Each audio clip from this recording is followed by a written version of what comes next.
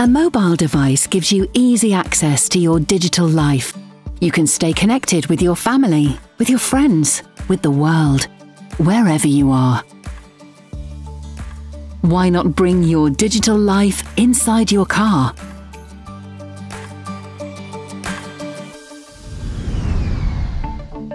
Android Auto is a convenient way to use selected apps from your compatible mobile device in your car. First, get the Android Auto app on Google Play on your mobile device. Make sure that Android Auto is enabled on your infotainment system. Tap on Settings. Then go to the second page.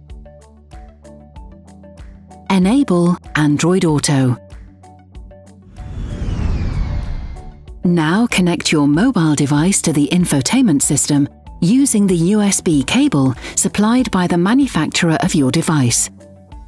After connecting, the projection icon on the home screen will change into an Android Auto icon.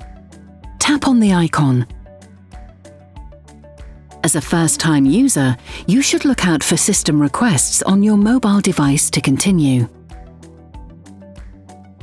With Android Auto, selected apps from your mobile device can be used via your car's infotainment system for playing music, making phone calls, sending messages, navigating to a destination, and more.